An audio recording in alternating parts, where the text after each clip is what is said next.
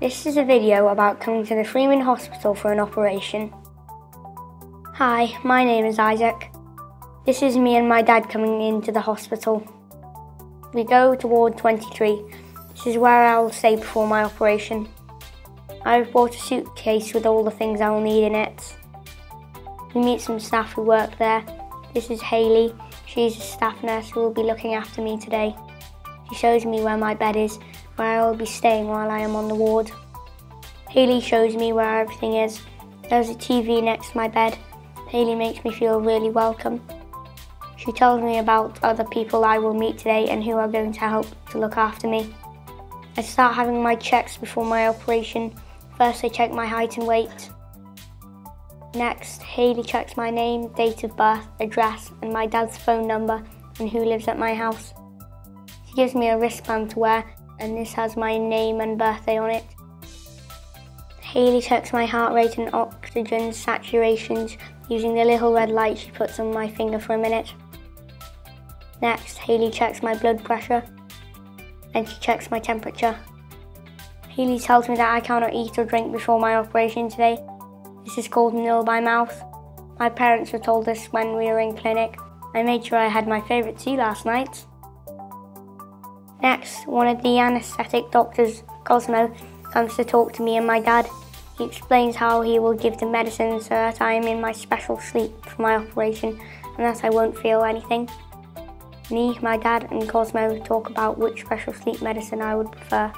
I choose to have the medicine that goes into my hand using a small tube. Some people have medicine that they breathe in using a mask. Cosmo checks that we have filled in our consent form.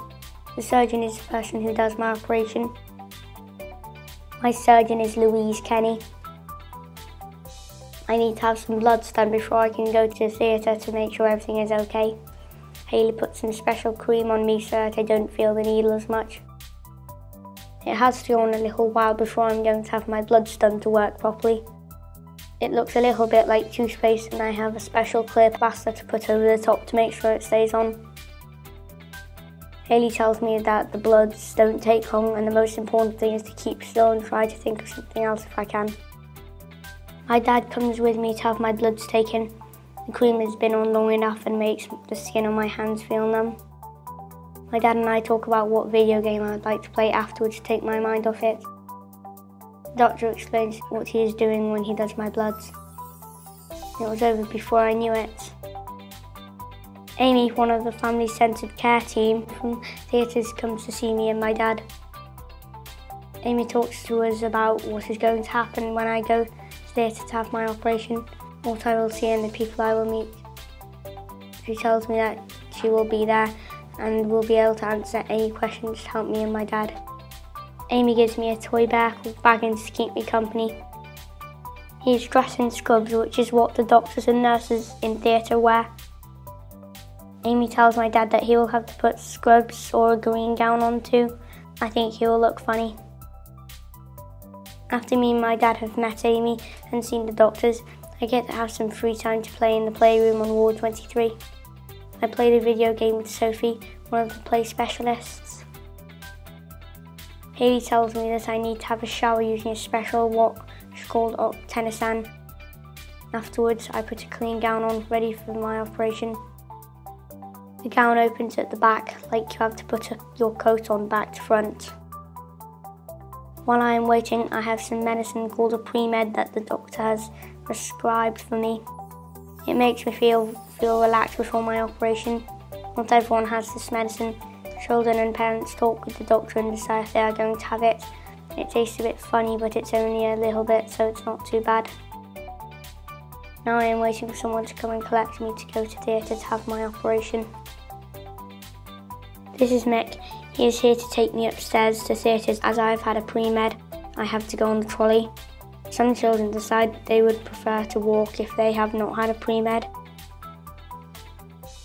We go up in the lift to the theatres.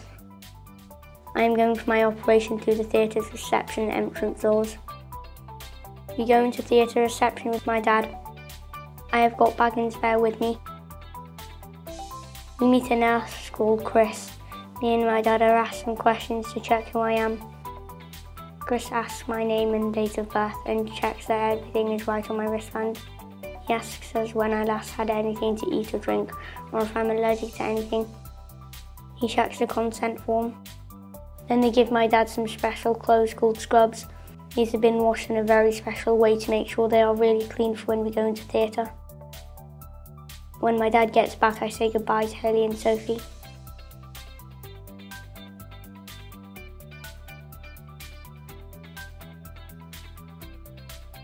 As I go down the corridor on the bed, Amy talks to me about some of the equipment and computers that are in the corridor. We play a game of who can spot the sunshine sticker first. I spot it above the palm tree just before we go into theatre. There are a lot of computers and machines in the room and the lights are really bright. Amy tells me that this equipment is to keep me safe during my operation.